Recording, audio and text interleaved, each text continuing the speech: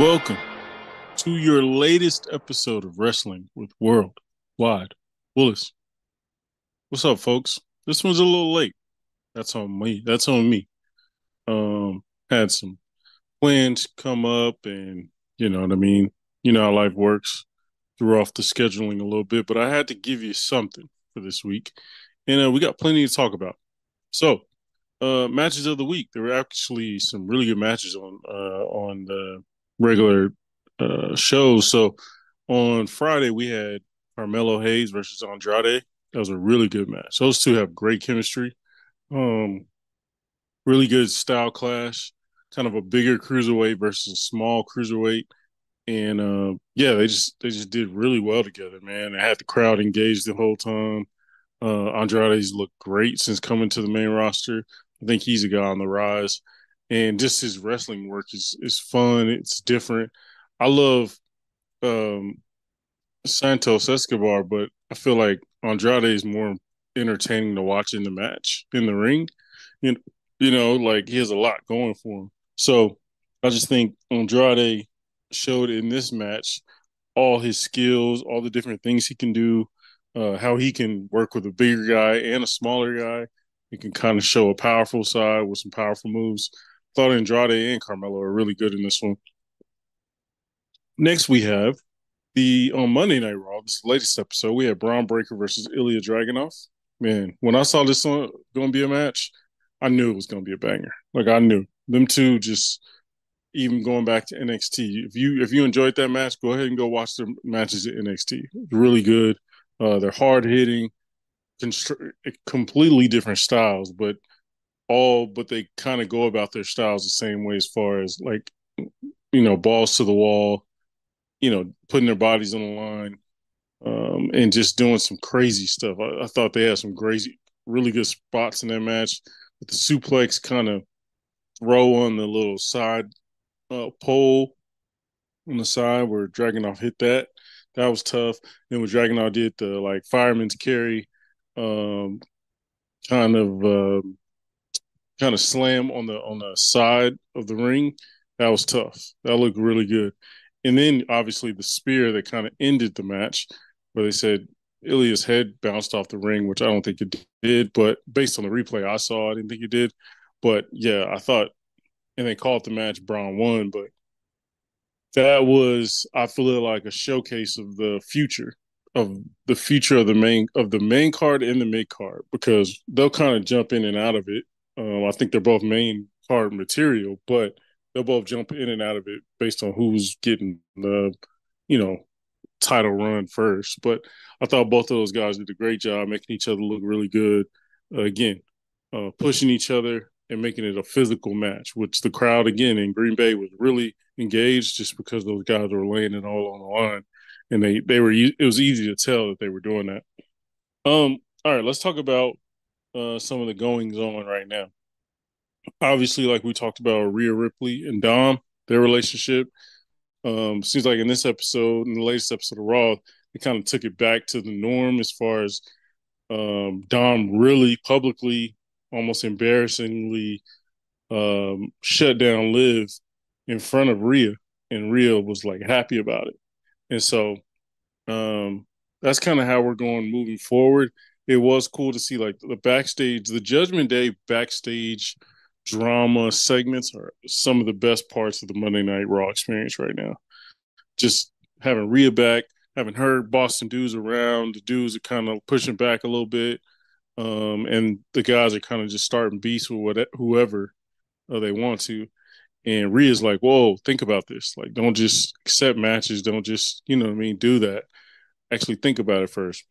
And she wasn't listened to, but I thought Rhea had some really good advice and kind of let us know like why she is so protective over Dom and things of that nature. So I thought Rhea's been a huge get, but I also thought the Judgment Day's work without Rhea was really good and stuff outside of the ring. So I thought they had some of the best segments of the night, of the last couple months, really. Um, then we have, I'm excited to see. how the Dom thing plays out and how that affects, you know what I mean, things. But I do want to talk about Damian Priest, man. I thought Gunther did an amazing job selling that promo last week as sort of like an um, you know, elitist athlete who thinks they're better than everyone because they have money and all these resources and things. And it made you feel for Damien, who has a very like super troubled past, but has a very complicated past. And so it definitely resonated. And I thought Damien did a great job. I thought Damien and Gunther did a great job in that promo while putting each other over, while also Gunther building some heat for himself. Because when he came out this past Monday, people were booing him, and then when Damien came out, they were so happy. So I'm really liking what I'm seeing as far as the Judgment Day because I like the fact that they have people who are heels right now, people who are kind of in between, and then you have Rhea's kind of an in betweener. Dom and Finn and Carlito right now are heels, but then you have Damien who's kind of playing both sides and is kind of a good guy, low key. And yeah, I just think that it's tough because um, Judgment Day has a lot of weight to carry. It's Raw, so like it's the flagship show. So you're automatically getting compared to Bloodline and many others, and they don't have the talent of those guys. However, they've done a great job since being created a couple years ago and staying together, staying relevant, staying on TV, and I'm really liking their dynamic, especially backstage, like during the um, interviews or tapping into the locker room. It's really good. It's always like a laugh or something pretty good coming out of that Judgment Day segment. So I'm really happy that Damien's kind of getting his own. He's part of the group, but he's kind of getting his own lane since he's the champ to be a good champion. You know what I mean? And I'm looking forward to that. And I I think he's shown the ability to get a crowd behind him, which is very hard to do as a babyface champ. And Gunther helped him do that. You know what I mean? Anything Gunther touches becomes better. And um, he'll face Gunther and Priest will face each other at SummerSlam. I'm pretty sure. I'm wondering if Gunther wins or if we get an interference, obviously from Judgment Day to kind of throw things off. But we shall see. Well, we see that CM Punk is cleared now by his doctors after he tore his, I believe, his high shoulder at Royal Rumble earlier this year. So that should be a fun one. Our special guest referee is Seth freaking Rollins, who is kind of in the middle of this whole rivalry. And so it's kind of appropriate to have him there as the referee. And yeah, I'm excited to see this match. This is potentially the rivalry of the year with Drew and CM Punk. Like they have gone to blows. Like they've been doing some personal stuff, doing a lot of great stuff, and I think they've brought the intensity that a lot of these other rivalries just haven't brought. And so, definitely looking forward to Drew versus CM Punk SmackDown. I mean, I'm sorry, SummerSlam, and that might be the most hyped up match of the night. Crazy to say, but like a lot of people are looking for them. They haven't put their hands on each other very much in this rivalry, and when they have, it's given one the advantage and one the other. But I think so far this might be the rivalry of the year for me if I was grading right now. Um, Again, CM Punk is cleared, which got the crowd going, which is good to hear. You know what I mean? With him coming back and then getting hurt, it was kind of a red flag, sort of. But now that he's back, we'll see how it goes. You know what I mean?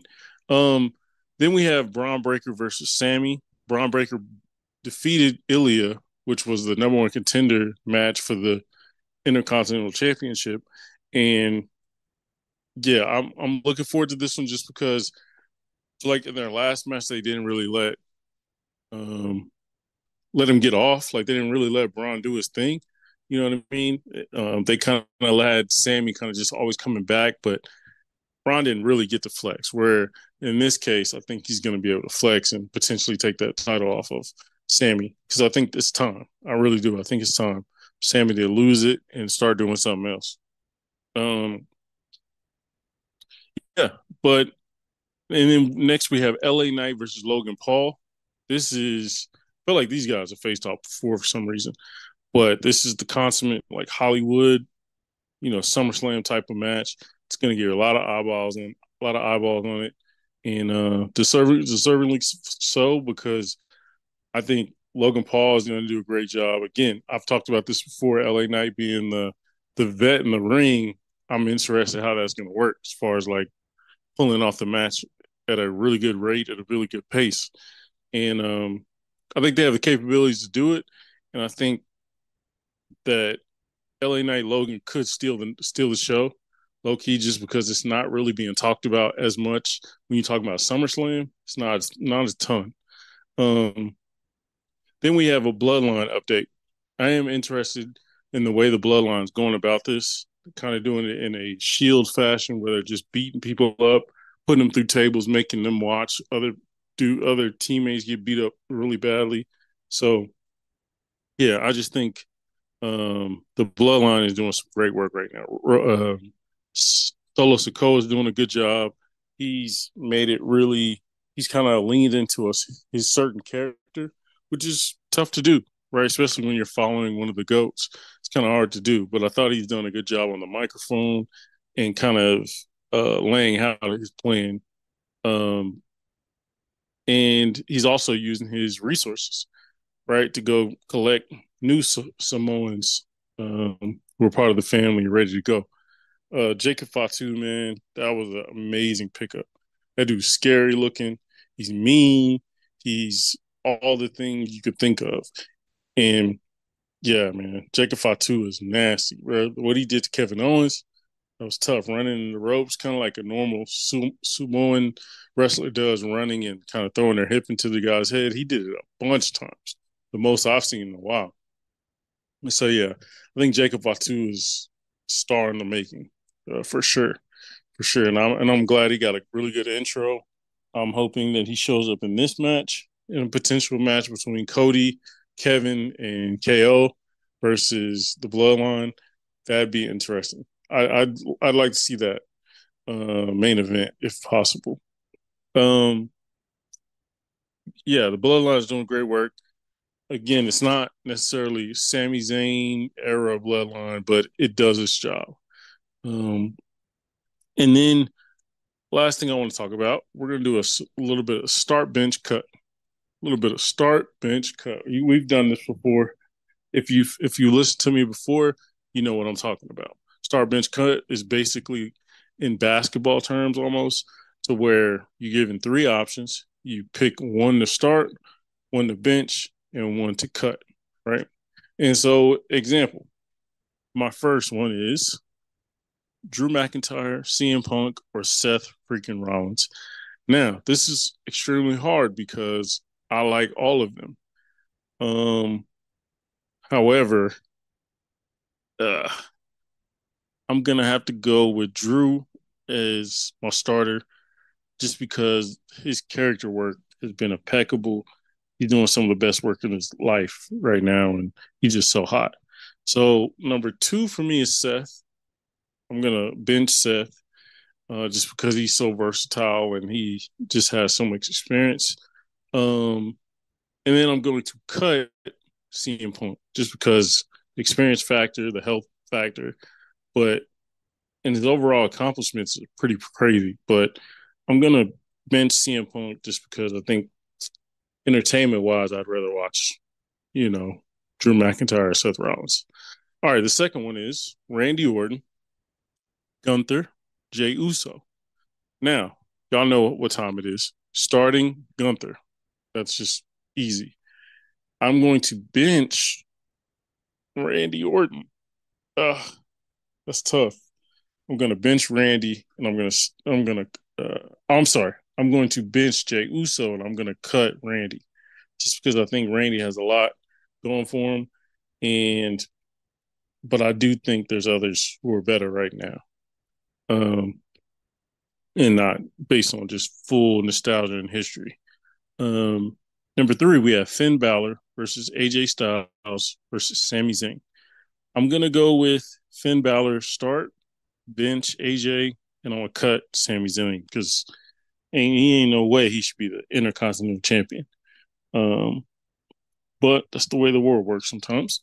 And then we have we have a factions question.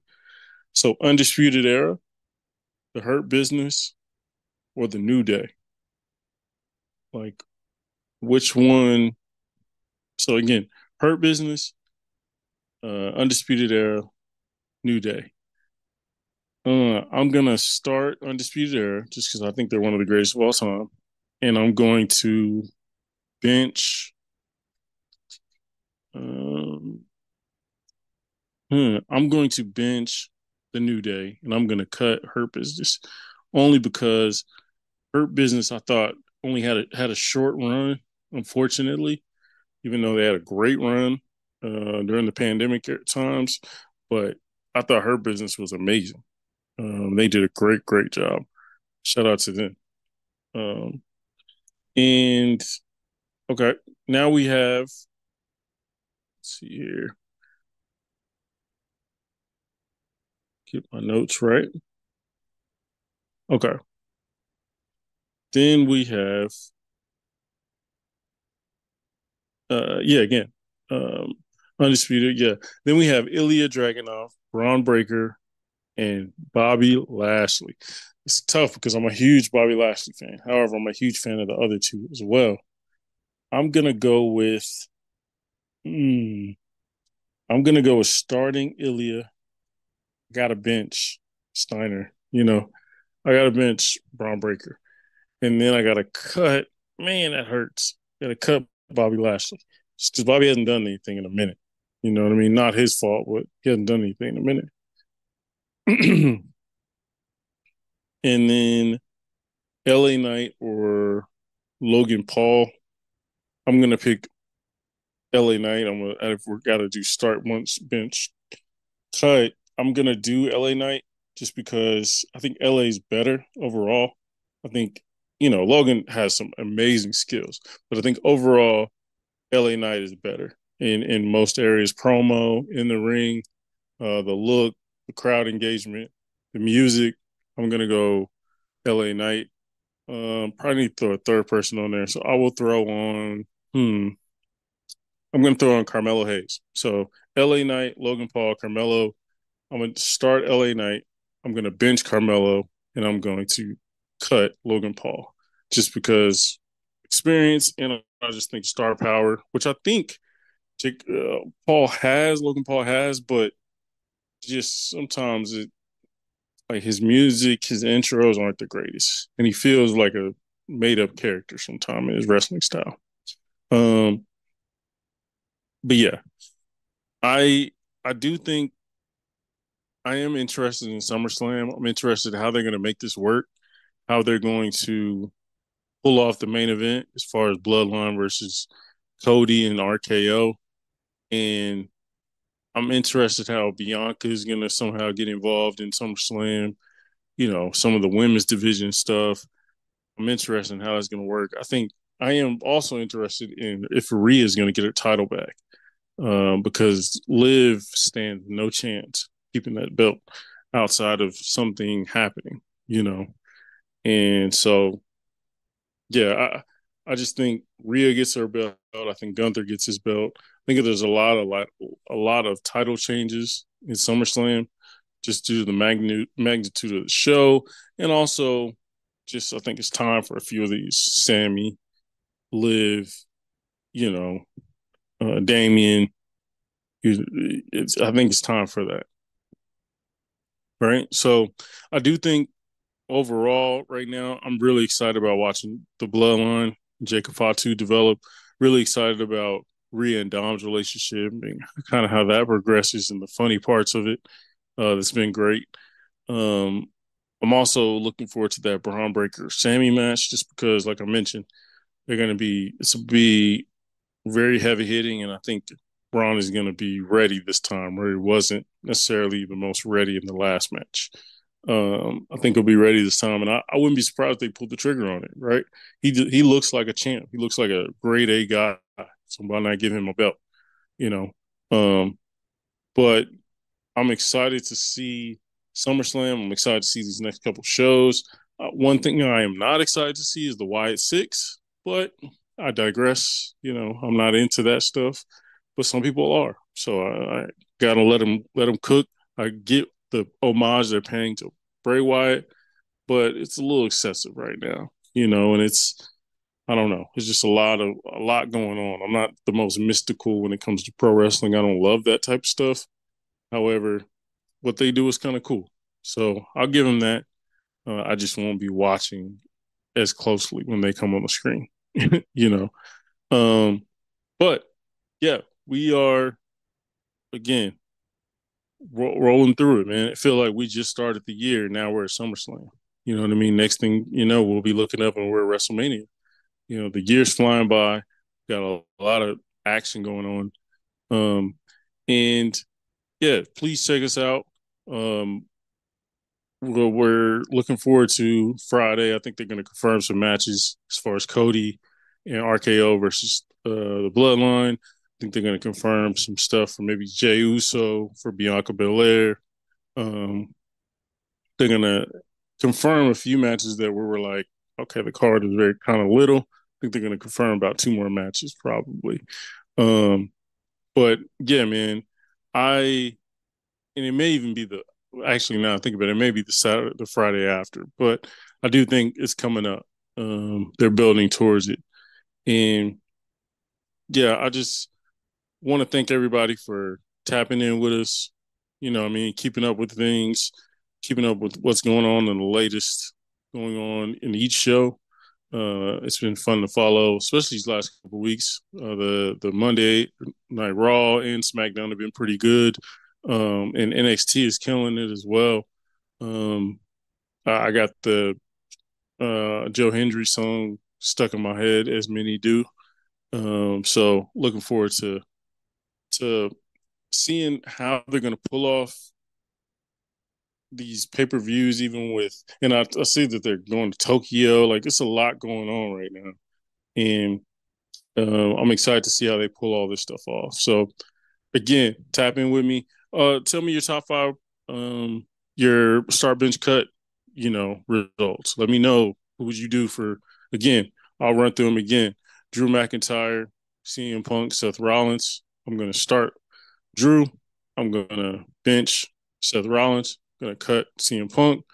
As far as Randy, Gunther, and Jey Uso, we're gonna start Gunther. We're gonna bench we're gonna bench Jey Uso. Got to cut Randy. No offense to the guy, but got to cut him.